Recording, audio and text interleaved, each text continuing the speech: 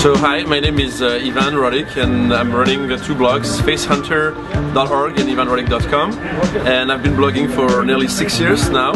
So what is interesting, I've been traveling in over about 70 countries around the world, and what I've been observing over the time is how much cities that didn't have before a fashion culture or a fashion industry got an opportunity thanks to the internet and to the blogging culture to offer chance to, especially the younger generation, to get some inspiration and actually to get a form of self-confidence about actually dressing the way they want. So it means that fashion used to be kind of the monopoly of a few capitals, the Milan, the Paris, and maybe London. And I think I remember I've been traveling in some cities where maybe 5 or 6 years ago it would not be so happening fashion-wise. And I think now when I go to these places, I see a whole generation of young people who actually enjoy individual style, and I think this is definitely a consequence of like the blogging culture, and I think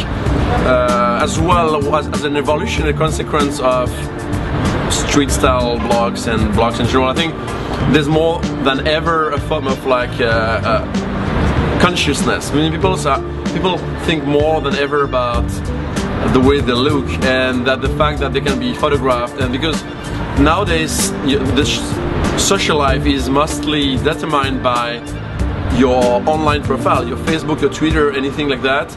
So people are craving often for good pictures, because if they have a good picture, then people who are their friends on internet who don't see them every day think they are cool. So somehow, more than ever, being photographed and having a interesting appearance matters.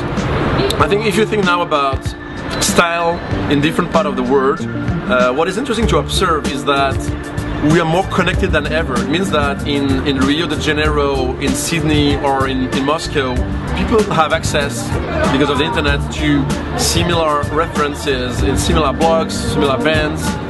On one hand, I can observe that people tend to think the same way, and I would say there's the emergence since, well, I would say 10 years, and especially acceleration in the last 5 years because of the blogging, of an obsession for individuality. This means that everyone wants to have his personal style. So even like mainstream brands actually promote the idea of an individual style. So it can sound like a paradox, because it's like, oh, everyone wants to be individual, so everyone the same. I think it's not a paradox, it's just a complexity of, on one hand we want to belong to something, to the group, and on the other hand we want to differentiate ourselves.